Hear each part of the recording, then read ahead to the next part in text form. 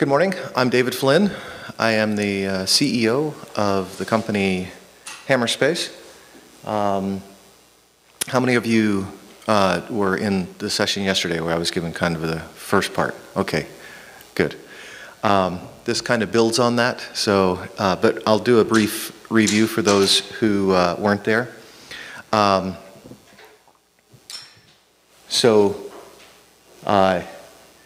NFS. Hammerspace has commercialized parallel NFS, not just to solve the challenge of performance, which is what ostensibly it was designed for, but also as a way to decouple data from the storage by allowing all different types of storage systems and services to house the data while the data presentation layer, the file system, covers all of it. So think of it as a file system that sits on top, stacks on top of other file systems.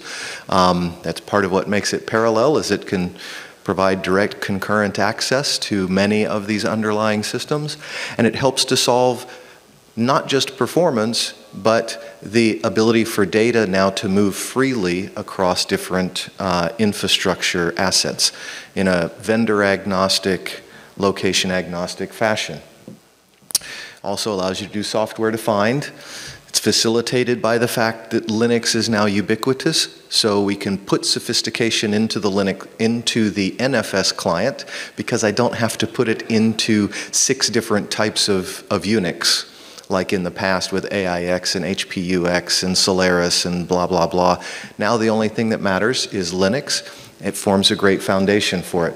So NFS 4.2 allows us to achieve these goals in a standards-based fashion, and in essence, for the first time, combine the high-performance parallel file system world that came from supercomputing with enterprise NAS as a new form of enterprise NAS, with all of the standards and features of enterprise NAS combined with the high performance and capabilities of the supercomputing scalable file systems, and combine that with the data orchestration capabilities. So this was kind of the culmination of the architecture diagram from yesterday. The anvil towards the middle are the metadata servers. So this is depicting 2 different data centers. We can do dozens of data centers combined in a system. But we're depicting 2 here. Each data center is self-standing with its own file system serving. You're able to use any form of third-party storage or system. The metadata server and the data service nodes, DSX, do all of the data moving, protocol translations that may be involved. Really easy to think of the difference there.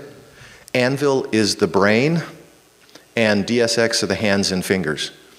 The anvil never touches the contents of files, whereas most of the time, the contents of the files are directly addressed in the underlying storage, hence parallel NFS.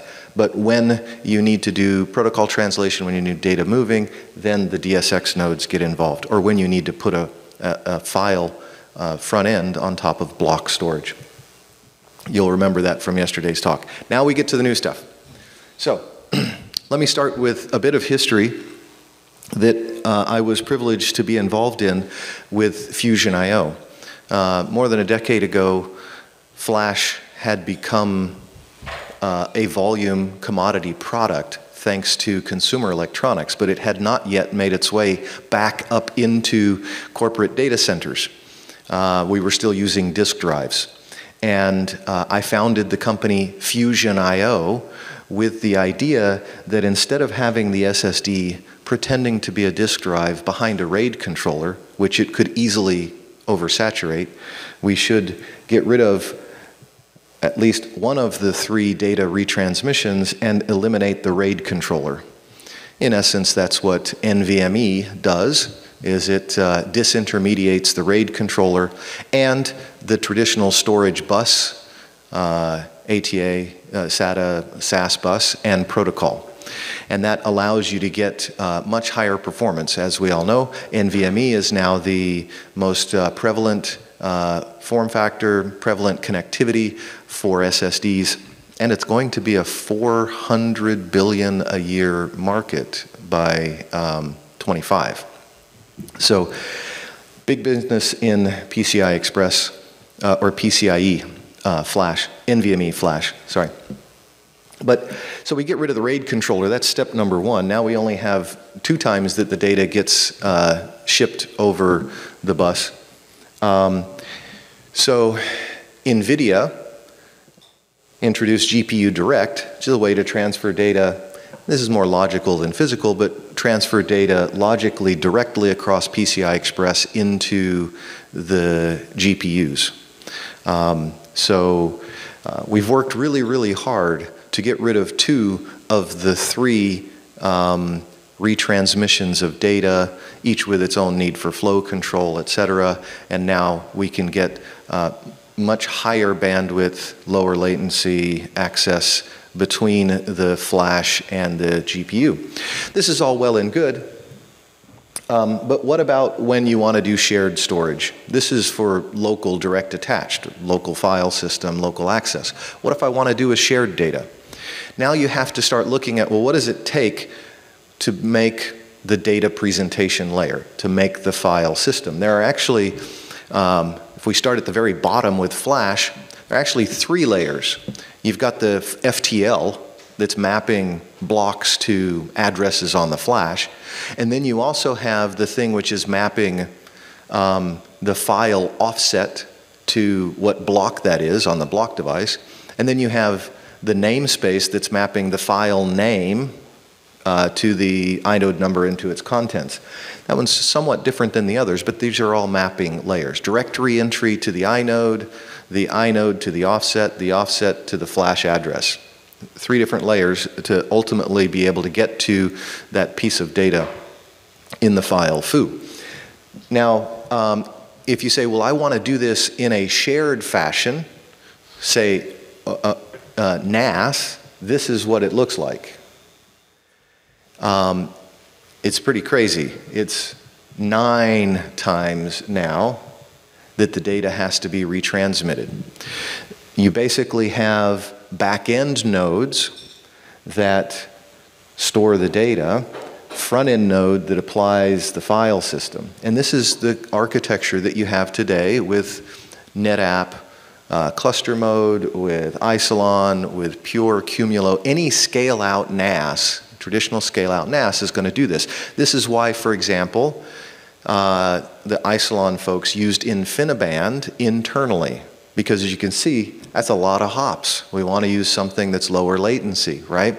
So between the front-end nodes and the back-end nodes of a Isilon, you had InfiniBand internally. This is still extremely costly from a number of times the data has to be retransmitted, the implication that that has on latency, etc. So the industry said, well, we can improve on this. Let's go and eliminate the CPU and memory in the back end by introducing this thing called NVMe over Fabrics. You guys are all familiar with the NVMe OF. It's really a way to get the data from the NVMe out the NIC without the CPU having to be involved with flow control or copy of the data in and out of memory of the underlying thing. So NVMe over Fabrics, if we look at that, here we've got now some sort of a fabric, i.e. InfiniBand, maybe Ethernet with Rocky, and that allows the file front end to access these blocks these shared blocks. So we basically created a shared block layer, and now we have the file layer on top of that. Using NVMe over Fabrics, it reduces the delay that it takes to get at that. Any questions so far on this? Is this all jiving with your perception of it? Okay, good. this still sucks. We've got 8 times that the data has to be retransmitted. By the way, this is the vast architecture. Newfangled, they're using NVMe over fabrics. So, you know, the entire difference is we go from 9 to 8 because we're using NVMe over fabrics instead of not. Not a huge improvement. So you've heard me talk a lot about parallel file system architecture. It is not the same thing as scale out and scale out NAS. This is scale out NAS, and this is the most modern incarnation of scale out NAS. Parallel file systems look like this. They take the entire file system front end and shift it to the side and allow the data path to be direct. This is now speaking NFS v3, and down here we have a simple file system, and up here we have a sideband metadata controller. It's not in the data path. That's why I depict 2 lines here, but it could be hundreds or even thousands. We do have customers today that have on the order of 1,000 storage nodes in one system, capable of 100+ terabits per second. You're not going to do that in a scale-out NAS architecture. This is the architecture that you would find in a file system like Lustre in the supercomputing world.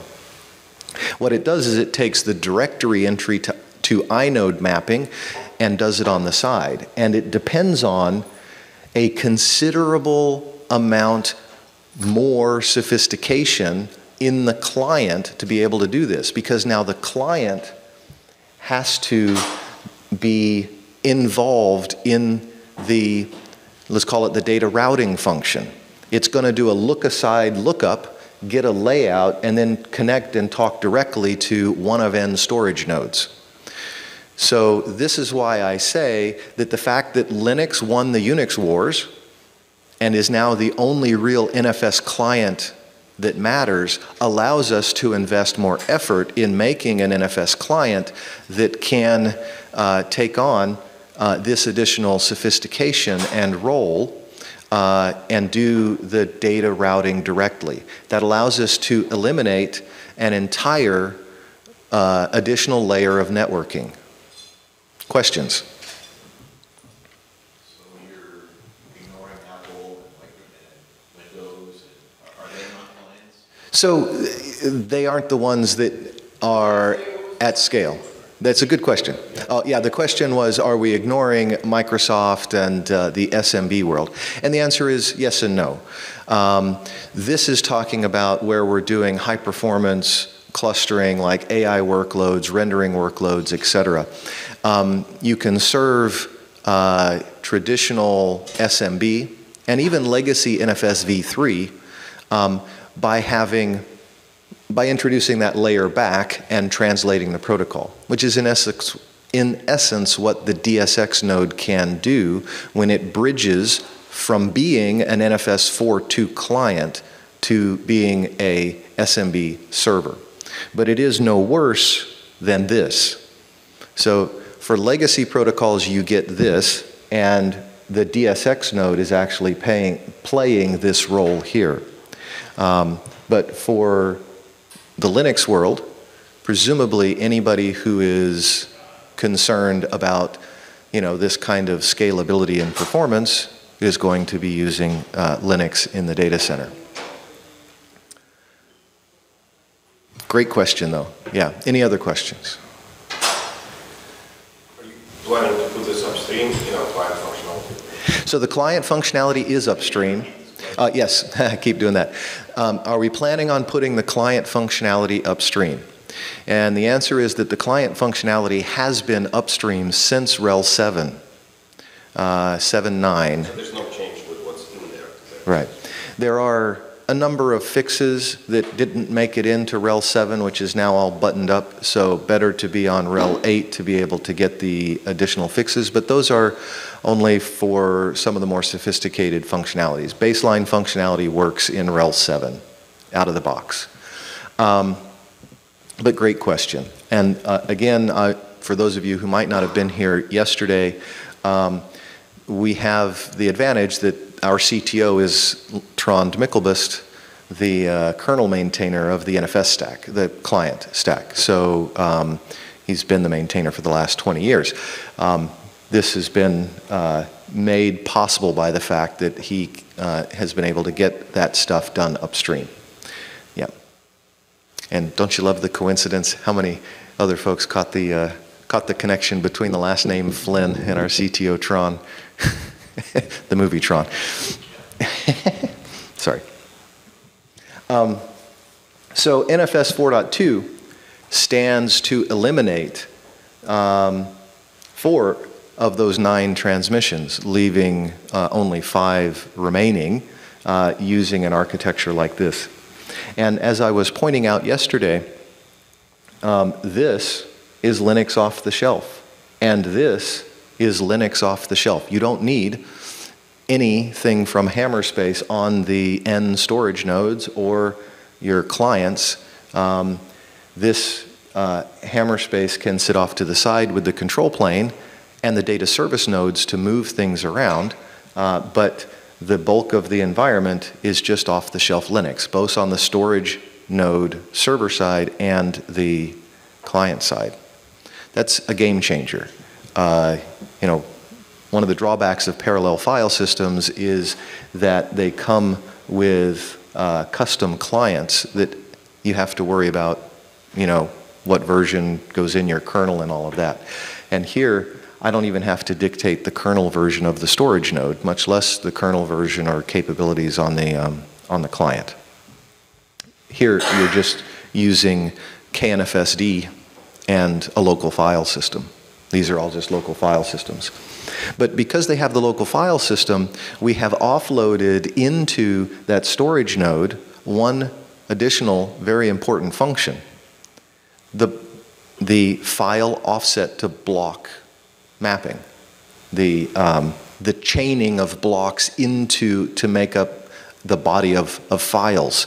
That block allocation and mapping function is what you want to be able to be done in each of the N storage nodes, right? So we split, so the directory entry mapping is up here, the file offset block mapping is down here.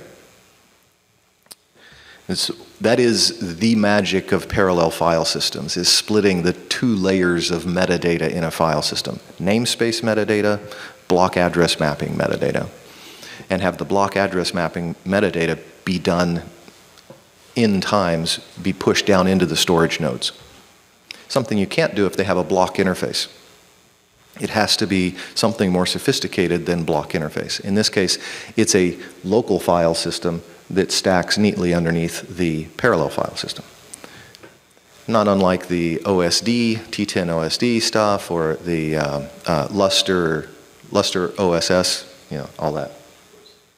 It's just in our world, anything that's NFS, V3, the least common denominator of all NFS, is a storage node. Because it turns out NFS is a superset of what it takes to talk file. So of course it can do the data path. It's just using it in a somewhat of a degenerate fashion. Down there, they're just numbered blobs. It has a file system down there. If you go to look at it, you can actually navigate it. It's just a nested directory structure with numbered files. Those numbers represent the object ID. So there is, down here, none of the namespace. It's just object IDs. But we use the same file system, and you, like I said, you could log in and mount those and look at them. It makes a really convenient way to do it. You can see your object namespace. In other words, we didn't have to create a new standard like T10 OSD or whatever to get this. We already had what we needed to speak to the bodies of files, because NFS is a superset of what it takes to speak to file systems generally. All right, any questions? What's the local file system down there? So it could be anything. What is the local file system that's used down on the storage nodes? The one that we bundle as part of DSX, if you're using our software appliance for that function, what we bundle is XFS. And about, 5 years ago, we commissioned Christoph Hellwig to implement cpreflink. Cpreflink is the ability to do copy-on-write cloning of files. And that allows us to implement snapshots and clones at the file system level, at the NFS 4.2 level, and delegate the copy-on-write of the actual contents of files down onto the storage nodes. So it allows us to offer enterprise data services, snapshots and clones, et cetera, by having enhanced XFS. Arguably, well, I think it's beyond argument actually, XFS is the best file system out there when it comes to doing high performance block allocation and mapping. It is the fastest. It's, you know, the EXT line has still not even come close to touching it. And ZFS, forget about it. Now, XFS does not do a lot of the data integrity stuff that you might get with ZFS, and it doesn't pretend to be a volume manager. So you might want to stack MD or you know, to do striping, mirroring, or MD verify to do data integrity kind of stuff. Or you could use ZFS, but again, ZFS isn't even a native part of Linux, so kind of not a great choice there. But so yeah, we recommend XFS is the one that we typically. It's so efficient, by the way. We've got customers that are using dual 200 gigabit NICs in Ethernet mode, so not RDMA. So it's still got all the overhead of running the TCP/IP stack, and have, you know, a dozen or so NVMe drives, and they're able to saturate 90+% of the network with the CPUs on even a low horsepower box, not even breaking a sweat.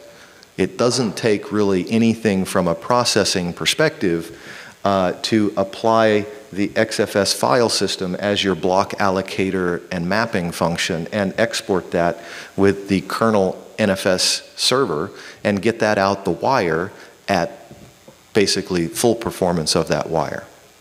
The CPUs aren't even breaking a sweat. I don't think you could buy a root complex small enough to where it would be a measurable amount of, you know, where it would be occupying the CPUs too much. Which brings me to the proposal, and the reason why all of the stage up here is once you've gotten to this architecture, it will make a lot of sense to collapse this whole thing into the SSD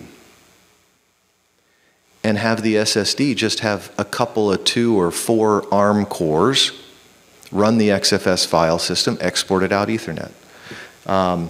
And there's no doubt, doesn't take much horsepower here to be able to saturate 100 gigabit links off of the thing. So this is really the vision for the future, and I do think that challenges of getting to volume aside, this architecture has many, many advantages that will be undeniable.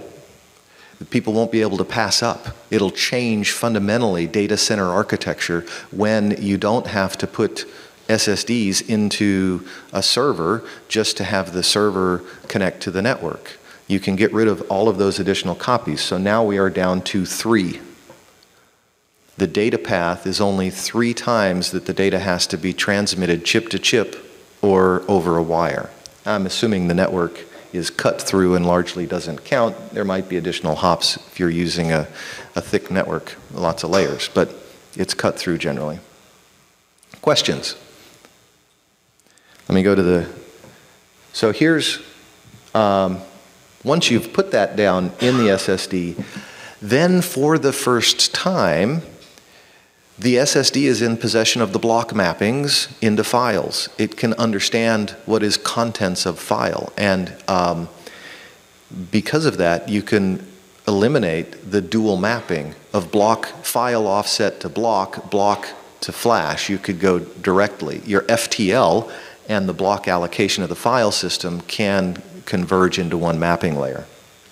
which gets rid of the additional layer of metadata lookup where you're looking up all of those mappings.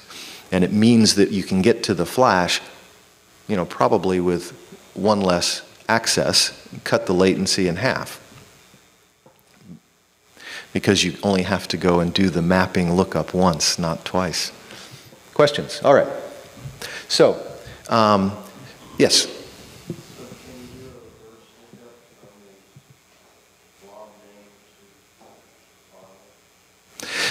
In Hammer space? What was the question? Can you do a reverse lookup? So if I have the object ID of the body of the file on the underlying storage node, can I look it up what file it belongs to, basically? The answer is yes, but it's not an indexed lookup. We don't need to do any of that at speed, so we're not maintaining indexes in the reverse direction. So the data's all there, it's just not indexed for a reverse lookup like that. Yeah, yes? Just actually a couple of questions. So firstly, is there any persistence on the metadata? So yes, the metadata server actually does have persistence. I'm sorry, what was the question? I keep doing that. Yes.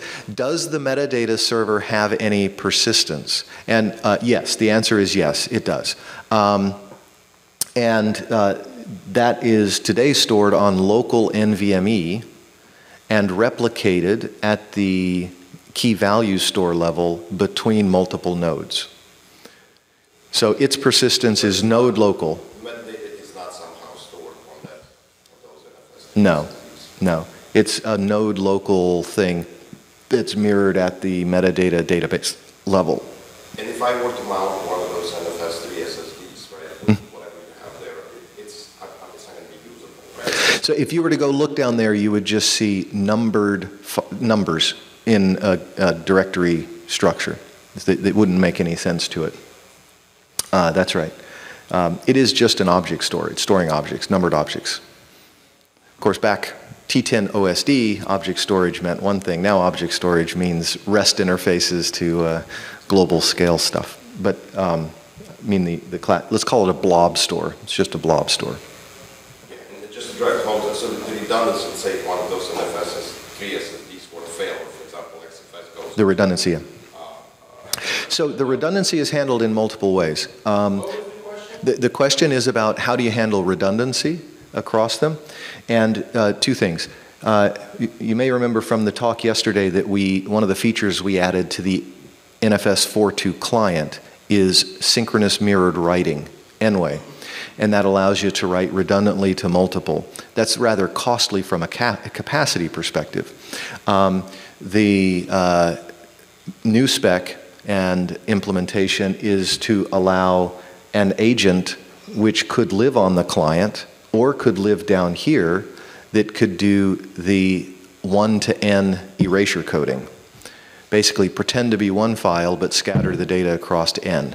That agent could be anywhere in the data path, on the client, on the storage node, or in an intermediate thing if you wanted to. But it does make a lot of sense to co-locate it at either the client or the server. And it's really just it's just a proxy. It speaks NFS v3 out the top, and it scatters the data out NFS v3 out the bottom to the different nodes. So that erasure coding is technology that we acquired from the company Rozo. I don't know if you know Rozo FS. They use a very sophisticated, well, it's instead of Reed-Solomon and all of the crunching overhead of that, they use I think it's called a geometric code. And let me explain, this has extreme relevance here. Reed-Solomon is, what's the term for it when it's a minimal? Like, if I take a block that's 512 bytes, it puts the parities into exactly 512 bytes. First to second, however many parities you make, right? If you can relax that to where instead of 512, it's 513 or 514, then you can use simple XOR. And because we're doing because we're not pretending to offer a block interface, blocks have to be 4K or 512 bytes. Blocks have to be that size, and you have to fit stuff into that size. So when you're doing erasure coding at the block layer, you're pretty much locked into having to use Reed-Solomon or another minimal code that fits 512 into exactly 512 byte parities. But when you're doing the erasure coding at a file offset level with sections of a file, it's okay if it's slightly bloated, if you add a couple of bytes for every sector, or for every 512. And that's exactly what we depend on, is that the file system down here can do a pretty good job of handling the misalignments. Any read, modify, and write kind of stuff handled down here is basically free. So that allows the erasure coding to not have to have perfect packing, and it allows you to use something that is no more than a simple XOR. Just like the first parity, your second, your third, and your fourth are all just simple XOR, which means it can be done at the rate of a mem copy, as fast as you can run through the memory. You're not having to do basically any crunching on it. Yes? In a parallel setting, there's a classic, what I would call an ASSIS number. An ASSIS trying to put the erasure in client. Mm-hmm. And because you have multiple clients running the same file with different offsets, Very good question, yeah. you get these ragged edges that the client has to do that they write to do parity all the way to the bottom. Yep, yep. So to handle, What was the question? the question was, if you have many clients writing to the same file, how do you handle the erasure coding being done at the client if they happen to be handling adjacent data within the same encoding? Now they're going to have to read, modify, write. They're going to contend with each other. And the answer here is it's two things. Number one, we introduced to the protocol striping. So it's possible for the NFS client to send different stripes to different NFS v3 servers. Those NFS v3 servers can be these encoding agents. So stripe 1 goes to this agent, stripe 2 goes to this agent, stripe 3 goes to this agent. And that would induce client-to-client communication, because anybody who's doing a stripe 1 sector will end up sending his data to the guy who's handling that. And anybody who's doing stripe 2 would handle to that one. So basically instead of having one centralized one, or many uncoordinated that will stomp on each other, you have many of them that have coordinated by divvying up the address space with striping, and that allows you to take client-to-client east-west bandwidth to potentially funnel it in, perform the erasure code, and send it. That's if you want to do it client-side. If you want to do it storage node side, then that agent runs down there, and it's storage node to storage node where the exchange happens. It would just be unusual to put a service on a client. Normally the site wants to use it. Yeah. Well, there's another reason that comes in, and that is, for example, this hyperscaler that we're working with in their AI infrastructure, the one that's using this with thousands of storage nodes. They don't happen to have RDMA capability on the back end to the storage nodes, but they do have RDMA between all of their GPU nodes. And they do have NVMe in each of their GPU nodes. And because this approach doesn't require anything more than Linux, which they're already running, for both the storage server and the client, they can have each of those GPU nodes be both a storage server node and a client node. Also aided by the fact that XFS and KNFSD are so efficient that the overhead and tax on the node is negligible, sub 10%. For participating. This allows you to do a hyper-converged kind of model where you've aggregated the storage among those nodes. And in this case, that allows them to use the RDMA capability to feed GPU direct in between them. So I guess what I'm getting at is that there are reasons things have changed a bit when it's all standard and built into Linux to have these agents and services be able to be located where it can make sense from a topology perspective of the environment. But you ought to be able to pick and choose where it is. And the way I envision it, this is really not that much different from I guess the term is DPU, right? Which is really just a fancy name for a lighter weight non-x86 root complex. It's an ARM thing, a more embedded thing. If your DPU is running Linux, it's just an alternate architecture server node, maybe lighter weight. And this is saying, well, the SSD is your DPU then. It has that capability. As a matter of fact, you could use Linux on that SoC and have it be even able to host containers and run stuff that benefits from being down closer embedded with the flash. So the net benefit of this, some of these things are obvious, lower latency. It is the number of times the data has to be retransmitted that determines power consumption. How many times I'm having to redrive that data out over traces or cables. So lower power consumption is a direct result. And of course, this all feeds into lower capital and operational costs. You get lower write amplification because now the block allocation mapping is next to the FTL. Any trim-related stuff is actually, can be handled within the SSD. It is aware of file contents. So it would trim itself based on the file layout. And as you get higher and higher capacity density, you need nothing more than to make sure your network is full bisection bandwidth to be able to aggregate the full bandwidth of it. So you're not going to sacrifice performance to capacity density, right? Because it's cheap enough, network ports are cheap enough that you can keep the full bandwidth available. And all of this boils down to higher access density. And one not to be left out is the system is inherently more reliable the more you get rid of the extra, times the data has to be retransmitted. But this one is a surprising one.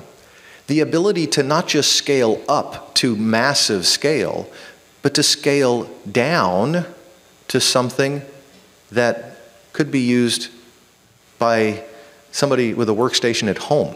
Plug in a couple of these. What gets really interesting is that USB-C is basically 10 gigabit Ethernet. It's 10 gigabit USB-C, and you can use it as a peer-to-peer network. So these devices could be just simple consumer USB-C connectors, and you're aggregating 10 gigabit nodes. So building these NFS-SSDs would have value in their own right as mini NAS devices. You wouldn't need the NFS-42 or Hammerspace. Somebody could plug it in and they've got a file server. Plug in many of them and run the Hammerspace metadata server, and you've got a parallel and reliable environment out of it. So the ability to have dynamic range down to something that could tap into consumer demand, or at least, small office, home office kind of stuff, means that this has a chance to be the mainstream way to do it. And of course, I alluded to this, but more explicitly, with this, you've enabled computational storage. Because the first thing you need before you can embed more sophisticated computation capabilities in the storage devices is awareness of the block mapping, the file offset to block. You've got to be able to talk about contents of stuff. If you go to these conferences where they present research around offloading things down into the storage devices, every single talk starts with, well, the first thing we had to solve is how to get the block mapping so we know what blocks to be operating on. And basically they end up having to pull all of that block allocation mapping, file offset to block mapping stuff down there enough that they know how to work on it. Another way to say this is that all of these other functions are subordinate to the one main function of chaining blocks together to make a body or a blob of a file. That is the first thing you have to do. Yes?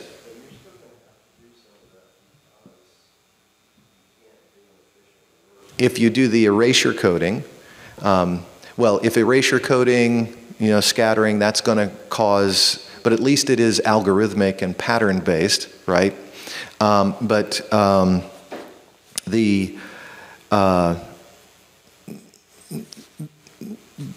question, sorry, I didn't repeat it. I should have repeated it. The question was, you're still going to have to do the, sorry, I lost. The what now? You need to know where you're at in the unit file, not the Yeah. file, to know what. Oh, presumably somebody has to communicate the file offsets to you, right? But that's, I mean, that, yeah, it's presumed somebody's going to have to tell you the file offsets, but at least you can get from the file offset to the block. Not only that, but the application's going to have to write an align somehow. Yeah. It's aligned to your strike with, right, to be able to get an analytic-friendly thing that's only on that file. Yes, somebody's going to have to take the overall function and map it to which object and which offsets and what function. But it doesn't have to worry about how does that map to block. And that's the thing that is bigger and bulkier. I mean, presumably giving the schema, let's call it the schema of the file and which file it is. The schema is something that's can be pattern based, or I mean, it's a schema. It's not the actual, this block is this block is this. I'm not having to communicate a mapping, I'm having to communicate a schema. In other words, it's algorithmic, formulaic, etc. Even with the erasure coding and others, it's an order of magnitude less complex, and something you would presume that the agent that's going to farm out this work is going to talk about and give you that which object and what schema to use when interacting with it. But great question. Yeah. Yeah, so other than mapping, there are other things happen on the file, on the data is compression, encryption. Yeah, these kinds of things. Yeah. Duplication. So all that happens at different levels. So in this world, it can happen. Let's take compression for an example. Compression, you can't do with a block device, because a block device has to advertise how many blocks it's going to have. It's not elastic in its capacity. So at a file level, now I can have compression, and I can do encryption that's different keys based on different files. So now we can work at a higher semantic, a higher logical level. So wrapping up here, why does this need to happen now? Why is it likely to happen now? Because AI, ML is making HPC go mainstream. Performance demands are becoming mainstream demands. Data governance, cloud computing, the need to aggregate large number of tenants on shared infrastructure. The performance of flash has the correct parity to the performance of networking. You don't need an intermediate aggregation layer to justify it. You've got the form factors with the available power, right? These form factors have been standardized thanks to folks like SNIA. You have IP that's available with 64-bit processors and plenty of transistor density to get to the performance levels. It's not hard to get embedded performance to achieve this. You have network address range to do it. In an old IPv4 world, you would not do this because you couldn't address as many of these devices as you might have. And the ability to embed Linux with all of the technologies you need, like XFS, KNFSD. And the last, of course, is that you have standardized NFS-4.2 to where you can put a file system of file systems on top of it and have it be useful at a macro level. All right. Any questions? Yes? Yeah, do you have any perspective for the form factors that you envision? Do we have any perspective on the form factors? I think the first place that this would be useful to try to catch enough volume to merit the work, I think we'll be talking form factors like the E1.S, if I'm not mistaken. Some of these that have enough power envelope to them. Good question, I'm not sure. I like the form factor of USB-C connected home devices. I think that's going to be very cool. But in the data center, it's going to be, I believe there are actually some already spec'd. There is a spec for these form factors with Ethernet out them. And I know there are vendors who've built chassis that have dual rail switching with these slots that plug in over Ethernet. So there is work that's been done this way. All right. Well, I'll be available to chat for anybody who'd like to. Thank you so much for taking the time to be in the session.